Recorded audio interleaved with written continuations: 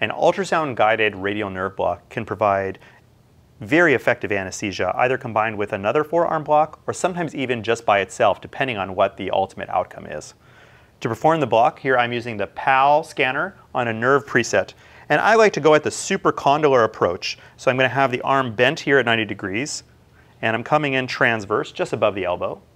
I'm going to find the humeral shaft, and usually just anterior to the humeral shaft, once I scan, I'm going to find that bright honeycomb structure of the radial nerve.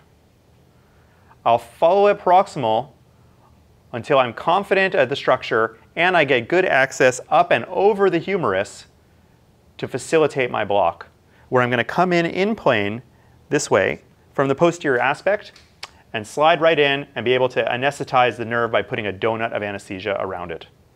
It's important to note that this is proximal to the bifurcation of the radial nerve, so it's going to include the deep interosseous branch, and it will lead to some motor paralysis at the thumb for the duration of the block. But it's highly effective anesthesia for any procedures requiring especially the radial aspect of the distal forearm.